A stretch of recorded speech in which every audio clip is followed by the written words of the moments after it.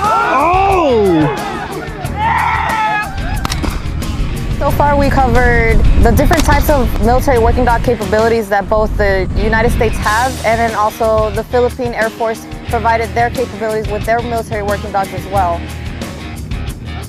I believe that Balikatan is crucial for both nations to be integrated and for us to conduct the joint training.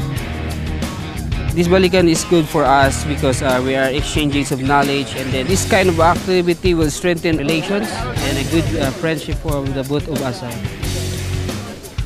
Every showcase of the counterparts that we showed for us, we can apply here in our squadron.